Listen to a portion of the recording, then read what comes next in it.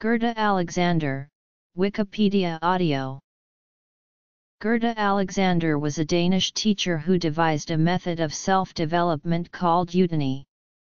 She was born in Wuppertal, Germany, but moved to Denmark in 1929. Alexander's parents were believers in eurythmy, passing on to her a similar interest in movement. Alexander as a young woman contracted rheumatic fever and endocarditis, suffering several crises. This inspired her to find ways to move that did not exacerbate her symptoms.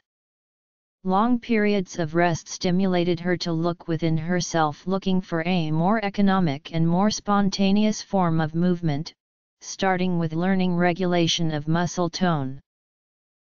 By means of observation and reflection on her students, their own ailments and difficulties in mobility, and the investigation of the neuropsychological basis of human movement, she molded her own method.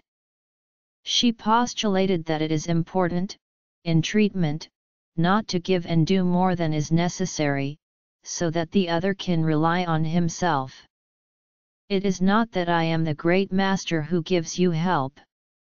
Rather, I can introduce you to my work for your own self-discovery. Quackwatch describes Alexander's invention, Udemy, as form of body-centered psychotherapy which posits blocked energy in a collective unconscious.